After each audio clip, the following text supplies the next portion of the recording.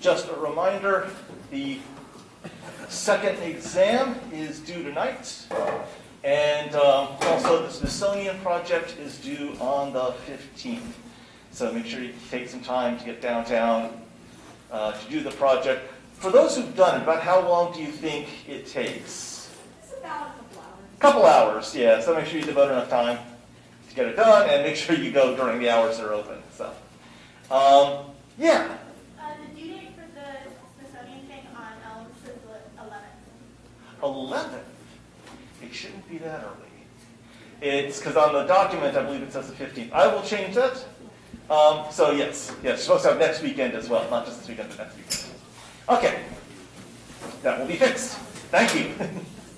Because I believe the document itself says the 15th. So, okay. So I'll actually get to the other one first. Where are we? There we go. So we were looking at dinosaurian locomotion and issues of proportion. So as I talked about in general, femora grow at isometry, so they grow proportionate to body size. And tibiae and metatarsi, so the distal limb elements. And although I don't mention it here, also the same thing for the forelimb. Grow with negative allometry, and that's true ontogenetically and phylogenetically in terms of body size increases. So when you wind up with creatures that have evolutionarily longer limb elements, distal limb elements, at larger body size, or even at the same body size, then that suggests that there's evolution towards increased cursoriality. That selection is trying to make longer limbs, and for something to do with locomotion, and also that if we see shifts towards distal limb elements being shorter at the same body size, that suggests evolution is favoring graviportality, so more emphasis on support and less on speed. Also, I talked about some other attributes that we see are associated with cursoriality in the modern world, and we can evaluate dinosaurs. So cursorial forms tend to have more slender and often interlocked metatarsals, and for the forelimb metacarpals if we're dealing with quadrupeds. And we see that in, for instance, the arctometatarsus that we saw evolved multiple times in different clades of coelurosaurs, where they are literally interlocked here. In the case of elaphrosaurine ceratosaurs, they're not interlocked, but they are extremely long and narrow. In fact, most of the weight is being borne by that middle digit. And additionally, turns out to be, at least in the tyrannosaurids, associated with increased agility at every body size. So from a paper that we did back in 2018, we looked at sort of the distribution of mass throughout the body, and then so it gave us a sense of what needs to be turned, and then the relative size of the muscles to do the turning, to torque the body. And we found that at any given body size for the forms we're looking at, the tyrannosaurs, which are in blue, had a higher agility index than the non-tyrannosaurid large theropods. And additionally, that as body size increases, this is going by logs down here. So this is a difference of 10.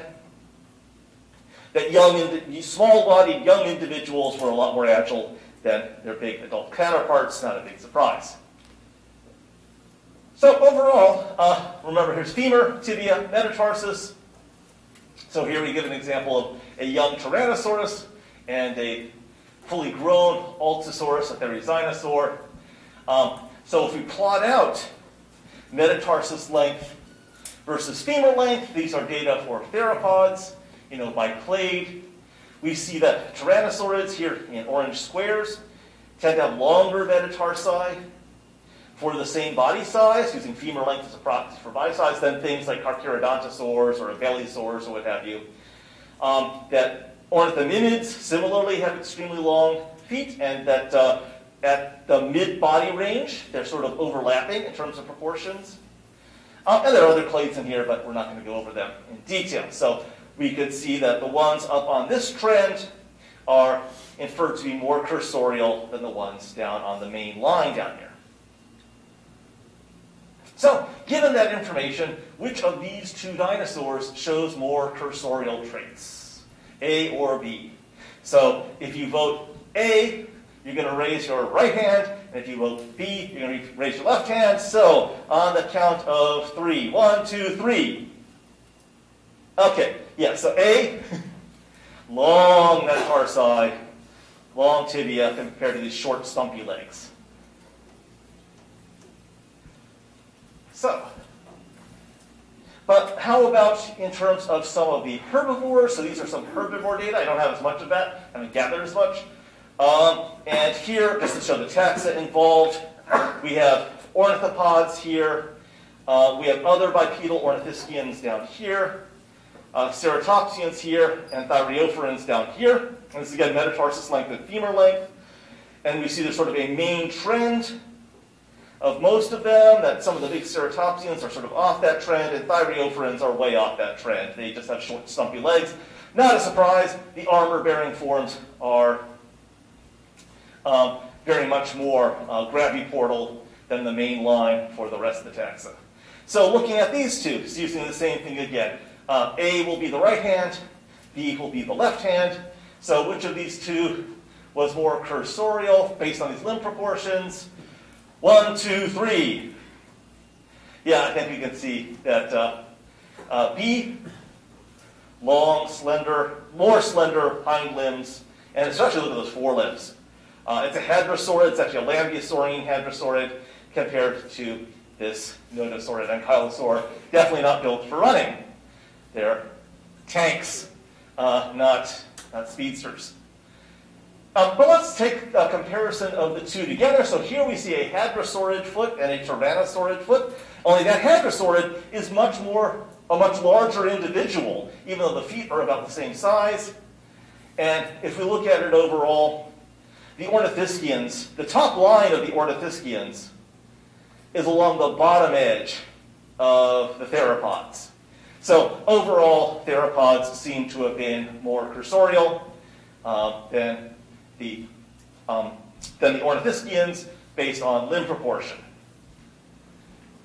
But as I talked about before, we saw that curve before, that the peak of maximal speed winds up being somewhere between, in modern mammals, so it's between about 100 and 1,000 kilograms. You know, below that, you're too small to be covering absolute large amounts of ground per unit time. You may be like relatively faster, but you're not covering as much ground, and therefore speed is measured by meters per second, not by body lengths per unit time.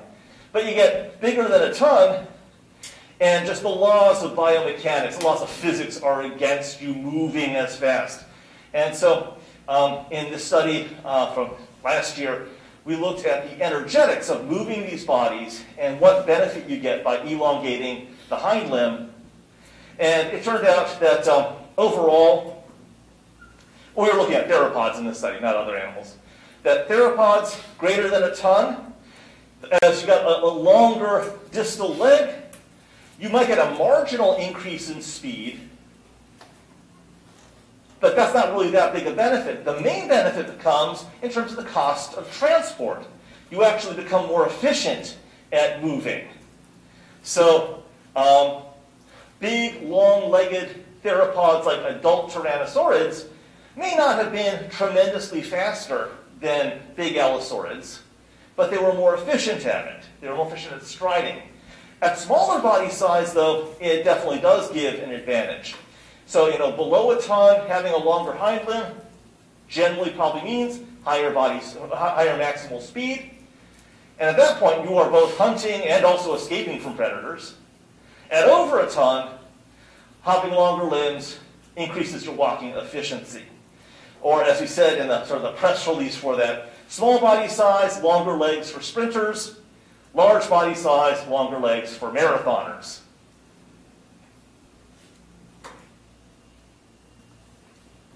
And although we didn't do ornithischians or sauropods in our study, presumably the same general attributes would apply. Now, just a caution about inferring cursoriality from long legs. There are other reasons to have long legs. Two of them include habitat and feeding style.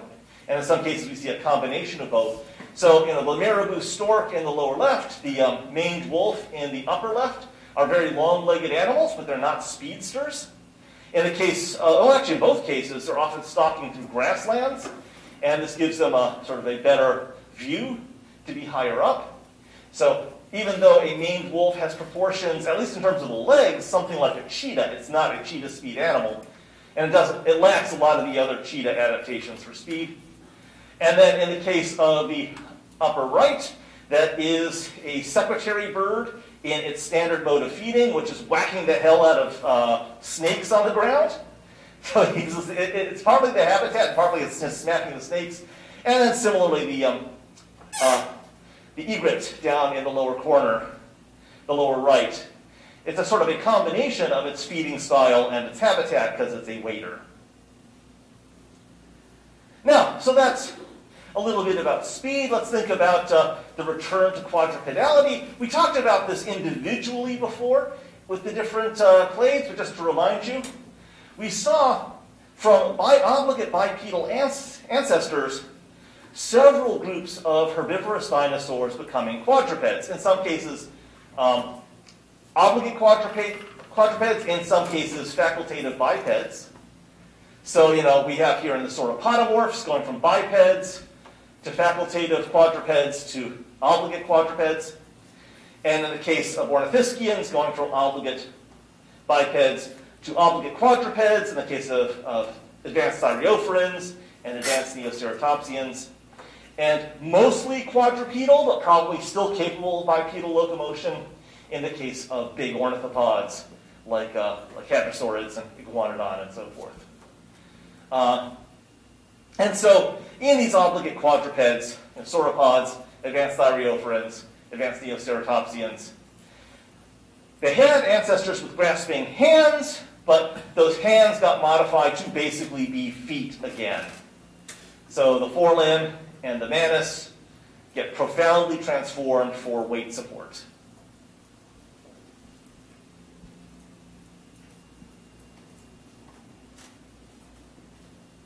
So even if they had, bipedally walking ancestors with grasping hands, which they did, they don't look like that anymore. And in the case of some of the facultative bipeds or facultative quadrupeds, things like the near sauropods and many of the iguanodontian ornithopods, and maybe some of the basal thyreophorans, they can retain the ability to do bipedal locomotion, but the hands are still transformed somewhat for support. So famously, in the styracosternans, like iguanodon here, and hadrosaurids, the middle three metacarpals are weight-bearing. They look like metatarsals, even though they still have a grasping pinky, and in the case of early forms of iguanodon, the spike thumb for whatever that spike thumb is for. Oh, there we go. So, cursorial bipeds are the way the dinosaurs generally started off. So running bipeds. But even within that, if we compare things like small-bodied ornithopods and small-bodied primitive theropods, they generally have more cursorial traits, especially about the proportions of the limb and so forth, compared to other obligate bipeds like the early sauropodomorphs or the various bipedal pseudotsuchians. So, early ornithischians, especially ornithopods, early theropods look like they were better runners than early sauropodomorphs or other reptilian bipeds. And it's in theropoda that we see actual true specializations towards cursoriality. So these proportionately elongate tibiae and metatarsi, they show up in what groups? They show up in elaphrosaurines, they show up in some tyrannosaurs, they show up in some ornithomimosaurs, they show up in some oviraptorosaurs and alvarezsaurs and troodontids. So all the ones with the red X there. How about enlarged pelvic muscles as associated with agility and so forth? We see it in tyrannosaurs, we see it in ornithomimosaurs, we see it in some oviraptorosaurs, we see it in some alvarezsaurs. Not so much in the troodonts, and not so much in the elaphrosaurians. How about arctometatarsi, so that pinched third metatarsal structure? That's in tyrannosaurids, that's in ornithomimids, that's in some oviraptorosaurs, and some albertosaurs, and some troodontids.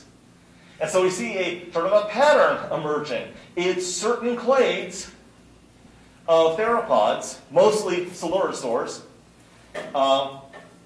that show this specialization towards cursoriality beyond what we see in typical theropod dinosaurs. And just to remind you that Humaniraptorans, so Deinonychosaurs and birds, show this other change going on where they're no longer mostly moving by moving the femur back and forth. The femur's moving up and down, and most of the power is coming from the knee, so knee-driven striding. And it's associated with rearrangement of the pelvic anatomy and the pelvic muscles, or the hind limb muscles. And as an aspect of this, the tail becomes, as you say, decoupled from locomotion, or at least from the power of locomotion. By decoupled, it's no longer part of that. So if we look, here's the sort of knee-driven power, and the tail is now not the powerhouse for locomotion. This is the stride of a modern guinea fowl, and notice the femur doesn't actually move that much back and forth. Not like it would in a other striding animal. Oh, so here we see it's sort of faint here, fainter than it should be. In an early tetrapod, everything from the neck back is associated with locomotion. The side muscles and the tail muscles and the leg muscles. In early dinosaurs, the forelimb is no longer part of locomotion, but the hips, the legs, and the tail are all part of the same module. And then in birds, the legs are one module, and birds and other Humaniraptorans. The tail now has a new function, and when we're talking about flight, it's got aerial locomotion, and of course, the forelimbs have an entirely new set of form of locomotion, and that's flight. At least for those who fly. And we can see, I showed these images before, these hind limb locomotion, sort of the extremes represented here by a kiwi and an ostrich. Now, biomechanical locomotion studies, just like footprint studies, have their own problems. There's a lot more variables in them than we'd like to acknowledge. For instance, what exactly is the posture at mid-stance and the motion throughout the stride? And so we see down here, C through E are 3 different sets of step cycles using the exact same scan of a Tyrannosaurus leg, and figuring out which one is what the animal actually used is part of what research is going on now. In fact, now some of what people are doing like these multiple iterations in computers to find the best supported one or the most efficient one, and so forth. Also, what exactly is the muscle power and which muscles fire when? And how much flexibility is there at each joint, and so on and so forth. So we're a lot better at this than we used to be. But we are not yet at the point where we can artificially create, either in silico or obviously not in real life, the motions of these animals just from measurements. So we're not able to reconstruct horses or people like in Westworld. So there have been attempts. So this was from one about 10 years ago to try to do Tyrannosaurus locomotion. And I think you can see that there's a lot of unnatural stuff going on. The toes aren't moving at all. So it's like it's running around like this. That's clearly not right. Its body doesn't show any flexion. Its tail isn't incorporated in locomotion other than the source of one of the power muscles. Newer studies are incorporating more of that information.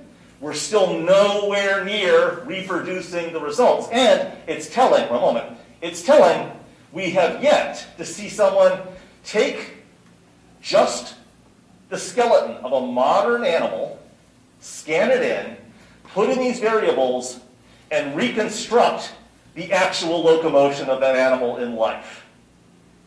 So if we can't do it for a modern animal, we should trust with huge error bars the values that come off this. It's not total guessing, but the error bars are gigantic. Yes? So I don't want to go too far off on a tangent. Right. What do arms do? No.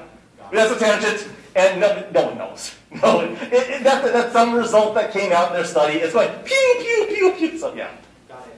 Right. So in that particular study, actually that was the Sellers 2017 one. They found, using these models, a maximum speed of about 12 miles an hour, that is 5.8 meters per second. That's the actual value they found.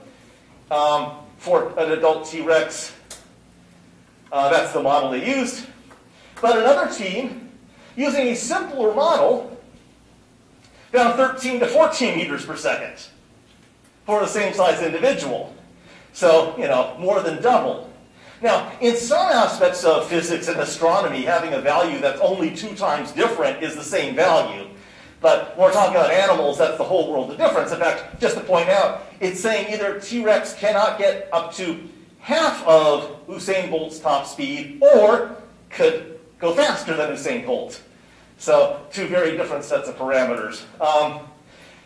My suspicion is that for an adult T-Rex, we're going to find that the real value is somewhere in between. I should point out that actually in the latest iteration of this model that actually begins to incorporate toes and things, they got it up to, I think, about 9 meters per second. So although we may not know what the fastest dinosaurs were in terms of the actual speed, we can say which ones show the most cursorial adaptations, whether cursoriality here is maximal speed or agility or what have you. And ornithomimids score with everything. Most of them are in the right size range for maximum speed. They've got all the anatomical features. There are some oviraptorosaurs and a tyrannosaur in that size range, a tyrannosaurid in that size range, would score about the same. So all the specializations of an advanced cursor at medium body size. So the adult tyrannosaurids and the adult oviraptorosaurs have those same adaptations, but because they are so big, they're not going to achieve those same speeds. They did so when they were younger, but they'll have to look back on that, with nostalgia, because at their size, it's just too hard to accelerate the bodies up, to slow them down. They're closer to mechanical failure, so they're getting the silver. And then small-bodied forms that have similar adaptations, like some of the troodonts and some of the alvarezsaurs, would also score pretty well, but because they're smaller body size, they simply can't cover as much ground per unit time, so they're absolutely slower, even if, in terms of the number of body lengths they cover per unit time, they might actually be faster. So that's it for the bipeds. Let's take a look at the quadrupeds. Hadrosaurids seem to score the best overall, and there's some question as to whether or not they might have shifted to bipedality at the highest speed. But of course, at giant body size, they're going to suffer, they're going to slow down. Other styracosternans, like other guanodontians and so forth, and the ceratopsids would probably be less fast. They don't show as many adaptations. But the sauropods and the big thyreophorans definitely lack these cursorial adaptations. In fact, they are mostly graviportal, and ankylosaurids themselves show the least cursorial and most graviportal of all. Not a surprise. I think when we look at them, we recognize we're not talking about the fastest of animals, and they didn't want to be. Okay, but we can think about it another way. We can think about it in terms of the history of dinosaurs. And that is, almost everything that scores the best are from the same community. That is, the late Cretaceous of Asia and North America. So it's like, for some reason, that assemblage of dinosaurs produced a lot of fast-moving animals, relatively speaking. And again, that's relatively speaking. It may not have been fast compared to, say, modern animals. That one is a much harder thing to do because we don't know the speeds of modern animals as well, and we can't really figure out the maximal speed in terms of meters per second for these forms. All right. So that's one aspect of dinobiology, is locomotion. Now we're going to move to a different set, and that is brains and senses through the eyes of a dinosaur. And so how could we figure out anything about how dinosaurs perceived the world around them. In particular, because most of the sense organs are actually soft tissue. Think about it, an eyeball is soft tissue, most of the ear is soft tissue, etc. How can we figure out anything about dinosaur senses? Well, a lot of research has gone on in this the last couple decades especially, that has helped clarify for at least some of the senses. And of course, at the core of it all is the brain. Now, the brain doesn't preserve, at least doesn't preserve typically, but the space made by the brain, that is the endocranium, the brain cavity, does. And thankfully, in vertebrate evolution, the parts of the brain are strongly conserved.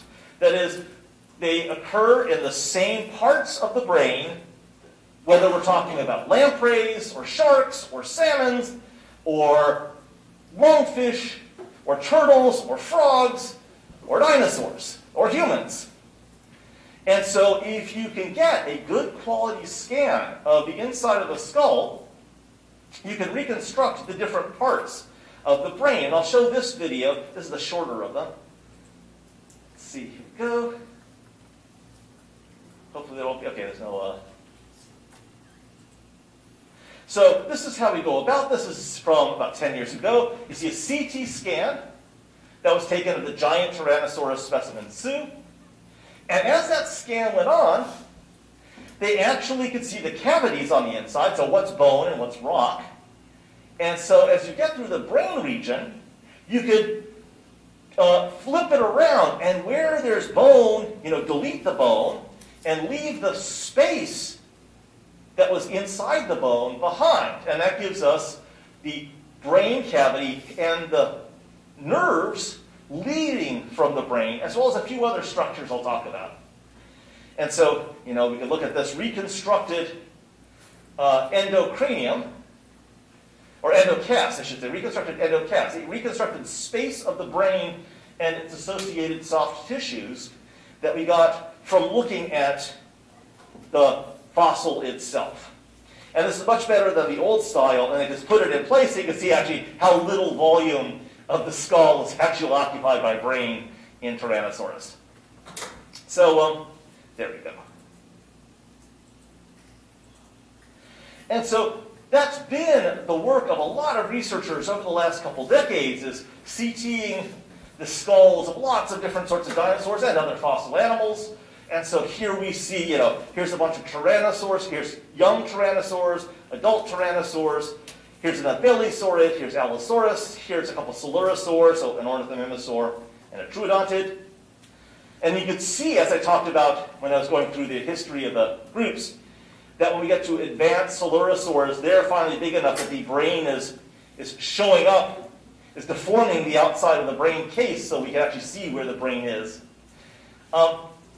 Now, I do want to point out, there's a difference between the endocast, the space, and the brain itself, and a continuing aspect of debate is exactly how much of that interior was occupied by the fleshy tissue, or the living tissue. And this is one model by a researcher who's done phenomenal work on this subject of trying to estimate the different parts of the actual soft tissue brain. But in general, people make raw approximations and have tried to figure out brain size versus body size. Now, when comparing brain size and body size of animals, we have to recognize that brains grow with negative allometry. So we know that ontogenetically, after all, a baby's brain is a bigger proportion of its mass than our brains. And we could see that in terms of species. So a cat, a domestic cat, has a larger brain to body size than does a lion. But a domestic cat is not necessarily a lot smarter than a lion. They're comparably smart animals. So one has to find the allometric relationship between brain and body size. Now, researchers in this topic noticed some time ago that in the modern world, birds in the solid line and mammals in the dashed line have proportionally much larger brains to body size than do extant non-avian reptiles, which are the volume down here. And that when we plot up pterosaurs and dinosaurs, which are the various points, they occupy a volume that largely continues the reptilian trend. And so, just to point out, A is Archaeopteryx, S is Troodon under the name Stenonychosaurus, and so they're showing up at sort of the very bottom edge of living birds and mammals. So sort of the opossum and emu level. Whereas, a blue whale, a human, etc. would be at the upper edge here. A blue whale at the far point. And these are various other sorts of extinct dinosaurs and of extinct, all pterosaurs are extinct. Here's a slightly updated one, and we see once again Archaeopteryx in this case, the AR is sort of in the space in between the reptilian line and the bird-mammal line. And notice that this is going up by logs. So this value is 10 times that value. I see, for instance, here, the Tyrannosaurus has a larger brain than Carcharodontosaurus, same body size, but not hugely so. It's about twice. And here's some more recent work looking at brains, in this case comparing sauropodomorphs, who, I know this surprises no one, sauropodomorphs have tiny little brains. So yeah, there they are down there. In fact, the ancestral, the still flesh-eating sauropodomorph Buriolestes has the highest brain to body size of any sauropodomorph ever discovered, whereas theropods have higher brain size for body size, and in this case, ornithomimids and troodontids score extremely high. So that's a bit about brains. How about the senses themselves? Well, one important sense that we can get an appreciation of is the sense of balance, the sense of equilibrium. That actually is a sense. We don't talk about it when we're normally talking about senses, but it is. And equilibrium is achieved by a set of organs called the semicircular canals.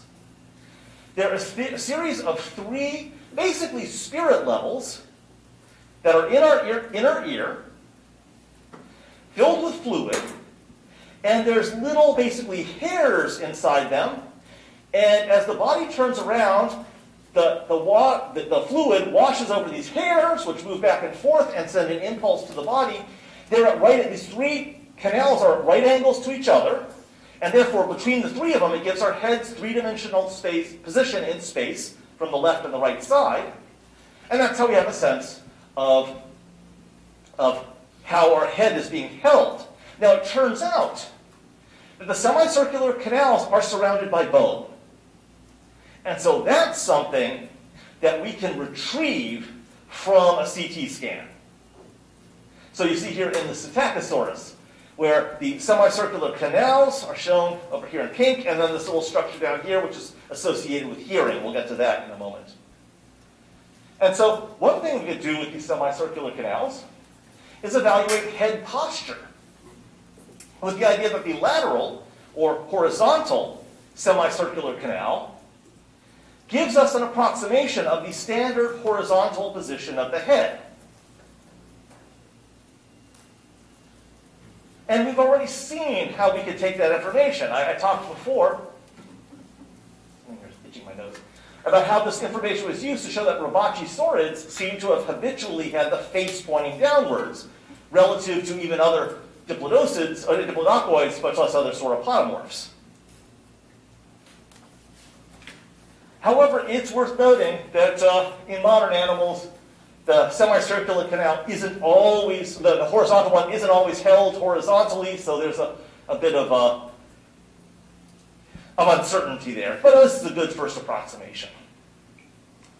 Also, some people have attempted to use the semicircular canal as a measure of agility, with the idea being that the relative width of the horizontal canal is sensitive to roll. And if it's disproportionately large, that's associated with flight and/or arboreality, which makes sense. Those are three-dimensional ways of living that those of us who live on the ground don't have to deal with. And there's some preliminary work that suggests that tall bipeds show greater sensitivity in terms of the horizontal semicircular canal than do quadrupeds, which makes a sense. Bipeds are only standing on 2 feet. That means at least some of the time they're only on 1 foot or 0 feet, whereas a quadruped has more feet on the ground. And so maybe if you're a biped, you need a bit more sensitivity. Now, with regard to hearing, the basal papilla, sometimes called the ladina, they're actually slightly different structures, one's within the other, we don't have to deal with that, is associated, its length in modern animals is associated with the best frequency of hearing. And this is another part of the inner ear which is preservable. So up here, we see the length of this structure in millimeters and the best frequency of hearing, as we can assess by various auditory studies.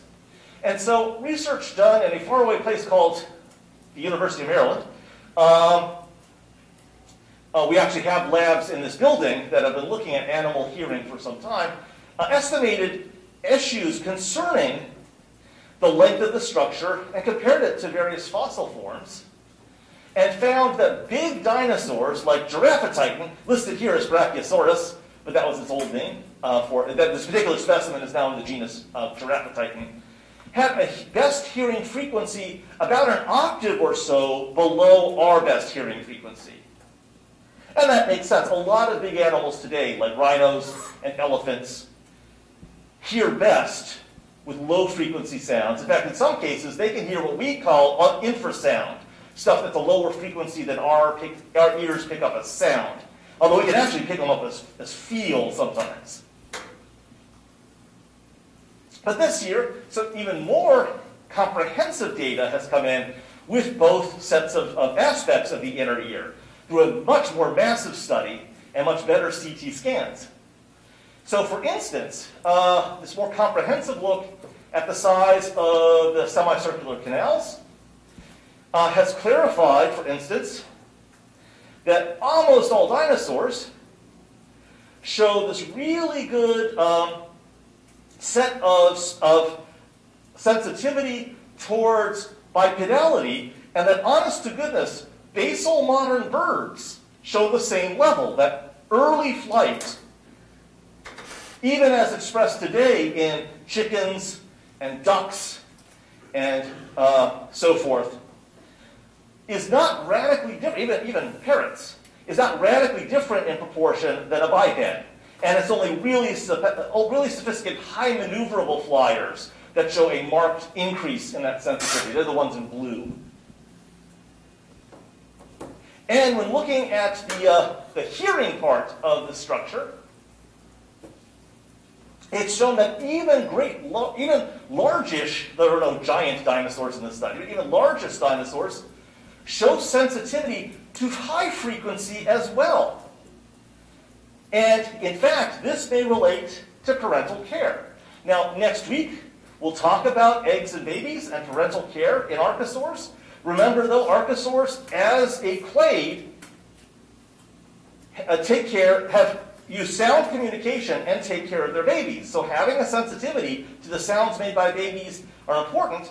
And it looks like essentially all the extinct dinosaurs and the one extinct pterosaur they look like were comparable to modern birds and crocodilians in terms of their sensitivity to high frequency, whereas turtles and lizards and various extinct forms here were not, and probably did not have parental care of the young. Speaking of hearing, how about the external part of the ear? Well, reptiles typically don't have ear lobes, but they do have an eardrum. Actually, the eardrum of dinosaurs is called the same thing. It's called the tympanum, just as it is with us. It's entirely not homologous. It evolved entirely in a different part of the skull, and it evolves convergently. But the tympanum has a particular spot in reptiles that we can find. And so here you see it on the outside of a modern lizard, but here we could see it in a modern style lizard in a notch formed by the quadrate bone. And so we can look around for that same notch in the quadrate in a pterosaur, or here a theropod, or here a sauropod, so the Tyrannosaurus and Giraffatitan, and figure out where the eardrum was. Something that a lot of artists get wrong, and animators totally forget about. For instance, the raptors in the Jurassic World series can't hear. They don't have eardrums. The artists forgot it. And yet it's known exactly where it should be. So, incidentally though, there are some dinosaurs that don't seem to have an eardrum. That part of the skull is too transformed to incorporate a tympanum. These include ankylosaurs and neoceratopsians. So it might be that those two groups did not hear very well, at least for many types of sounds. That's not to say they were totally deaf, but they were less sensitive to it than an animal with an eardrum. Now, how about smelling? Smelling, obviously, is a highly complex sense. It involves the interpretation of complex molecules. But the one thing we could say about olfaction, that is the sense of smell, is it is clearly associated with a particular part of the brain. It's the forwardmost part of the brain, called the olfactory lobes. And these are the parts of the brain associated with processing smell. So, forward to that, you have the olfactory chambers, where the little epithelia, the cells on the wall, they pick up the little molecules, and they start interpreting it, but they send those signals to the brain, to the olfactory lobes, which then process it. And so, in fact, here we can see, I was just saying that. So here's the olfactory chamber. So some of the air goes in here, molecules hit the sense cells along here, and then this part of the OB, the olfactory bulb, that's the part of the brain that interprets it. And it's been recognized for about a decade and a half that theropods, because theropods were the first ones studied, that within theropods, tyrannosaurids and dromaeosaurids, these are dromaeosaurids over here, have more of the brain devoted to olfaction than do typical theropods. So these include down here things like troodontids and coelophysoids, ceratosaurs, carnosaurs, and much better than the plant-eating, meat-eating dinosaurs. So down here are oviraptorosaurs and ornithomimids, which had the least good sense of smell based on olfactory bulbs among theropods. So, suggesting that dromaeosaurids and tyrannosaurids included more olfaction in hunting than even something like an allosaur or a ceratosaur or a troodontid. And despite the thought that some people had that maybe the increased nasal chambers of lambeosaurines was making them more sensitive to smell, it turns out the part of the brain associated with that is not particularly big. So they did not smell that well. And in a study that just came out earlier this year, it turns out unexpectedly that early sauropodomorphs and even some derived sauropods were actually up there as, superior to or pretty close to tyrannosaurids and dromaeosaurids in terms of their sense of smell. So sauropodomorphs, at least some of them were good-smelling dinosaurs. Well, at least they had a good sense of smell. They probably didn't smell that good, but they smelled well. Big plant eaters digesting lots and lots of plants probably smelled pretty stinky. Now, vision. In the modern world, vision is by far the most significant sense for most reptiles, most sauropsids. It's similar to we humans. We humans are very visually oriented, and so are other primates. But for most mammals, that's not true. If you've got pet cats or dogs, or you hang around horses and cattle and so forth, hearing and smell tends to dominate over vision for a lot of other groups of mammals. But reptiles, vision is very much a dominant one. Then, if you add to that the sense of smell in the case of some snakes and lizards. Now, one thing that's been recognized is that different photoreceptors in the retina respond differently to different wavelength colors. So for a particular receptor, we know what light frequencies it understands the best. And so here we could see, the best receptor, well, one particular receptor in the human eye and its response to incoming light. So when we examine the retinas of living primates, like we humans, versus most other mammals, we find out that we have 3 types of color receptors and they don't. They only have 2. So it's a myth to say that animals, and when people say animal, they mean non-human mammals, that animals see in black and white. They don't. They see in color. But they only have 2 types of color receptors as opposed to our higher primates' 3 types of color receptors. So they would divide up the spectrum in a much grosser fashion, whereas we can divide it up into a lot more fine fashion. That's, dogs and cats and company to humans. When we look at the living archosaurs, they have 4 color receptors compared to our 3. They could divide up the spectrum, they do divide up the spectrum even more finely than we do. We humans are colorblind compared to living dinosaurs and crocs, and probably other diapsids. And by inference, all the extinct diapsids, including dinosaurs, would have that as well. On top of that, living diapsids see further into the ultraviolet than we do. Well, by definition, we don't see into the ultraviolet. That's why we call it that. But they see into the spectrum beyond what we do, and consequently, they actually have colors that we don't see, that we're not perceiving. And there's every reason to expect phylogenetically that that was true of dinosaurs as well. That there were colors on dinosaurs, on non-avian dinosaurs, that if we were to go back in time, we still wouldn't see, but that they were perceiving. Here's another aspect of vision that I've talked about a bit before, and that is binocular vision. So, binocular vision results when both eyes can focus on the same object. And we get what we call stereoscopy. We get information from a slight distance apart from each other that helps focus on the same thing, and we can judge depth. Now, different animals optimize their vision in different ways. Those of you who hang around horses know that horses have a very narrow range where both eyes can focus on the same object. But they have to have a phenomenal range, basically all the way back to their butt, where just one eye can see. So their peripheral vision is vaster than ours. Ours cuts out about here. So going around it, and right about here, I can no longer see my hands, because, the head's in the way. On the other hand, we have a huge area of overlap. We have a huge area of binocular vision, because our eyes are on the front of our head.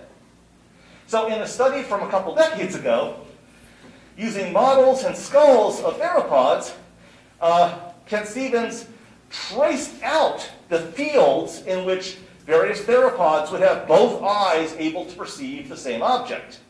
And found, so the way this goes, these are the envelopes of stereoscopy. So humans, the big parentheses here, that's the range of humans from the midpoint. Allosaurus, Carcharodontosaurus, Ceratosaurus, etc., the typical ancestral theropods have a very narrow range of binocular vision, because their eyes are mostly on the side, more like an alligator. Tyrannosaurids have a huge, for a theropod, set of overlapping vision, because the back of their head has expanded, that's forced their eyes more forward. That's also true in other coelurosaurs like Deinonychosaurs. And they reflect different styles of hunting compared to their ancestors or relatives. So most theropods have limited binocular vision. Here's Carcharodontosaurus, whereas Tyrannosaurids and Eumaniraptorans, they've got a lot of binocular vision. They're looking right at you.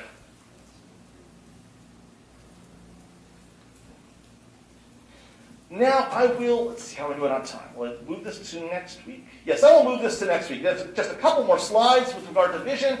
One set will deal with whether animals use daylight, nighttime, or both, and how we could tell that. I'll talk about some recent data on that. Again, a new study that came out earlier this year. And then I'll wrap up our look at the senses with the sense of touch. But that will take all of about 5 minutes at the beginning of the next lecture. We're going to move on to other aspects of behavior, including sex. So, have a good weekend, and I will see you guys later.